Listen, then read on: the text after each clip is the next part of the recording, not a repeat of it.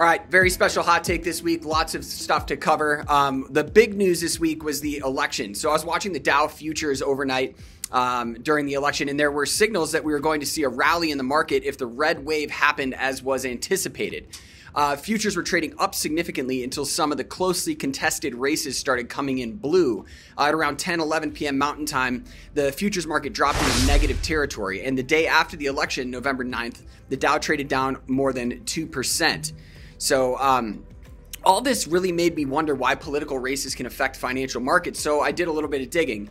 One thought is that it will create gridlock, stopping any major legislation being enacted by the Biden administration through the rest of the elected term, his elected term.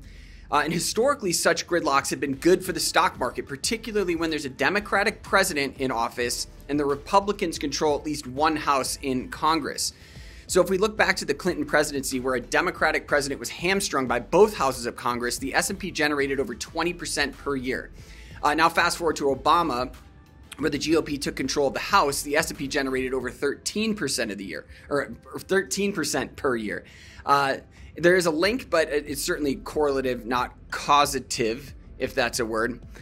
But even if Herschel Walker comes through with a win, it's unlikely that the broader stock market will perform as it did under Obama and Clinton during the last 2 years of Biden's term. Certain sectors could outperform expectations, but with inflation persisting, the broader stock market is still going to be subject to higher volatility through that period. So now for some good news. November 10th was a wonderful day. A guy like me is in noticeably good spirits when the market is green, and November 10th was one of those days. The S&P rallied, opening up 4%, ending the day in green territory, 5.5% higher than the previous day's close. Now, why did this happen? While inflation is still at record high levels, the assumption was that we could see a decline from 8.2% inflation to 7.9% inflation. So 7.9 was the expectation. That alone would have been good, coming from 8.2 to 7.9, but the numbers came back even better, 20 basis points lower than that expectation. It brings us back to January, February levels when the market went wild. So there's still some work to do. 7.7% inflation is still very high. So expect the Fed to increase rates one more time in December and potentially into 2023 as well.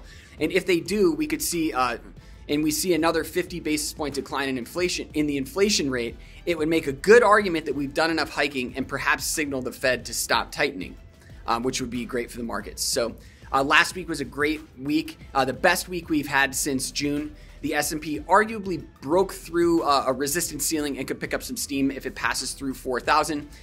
We're still over 18% off on the year, so we have a ways to go, but after a year where few things to be happy about occurred, remember that good things can happen. Stay the course and hope for good things to come. All right, so that's it for this week. Thanks for watching. Thanks for watching. Please subscribe and comment below.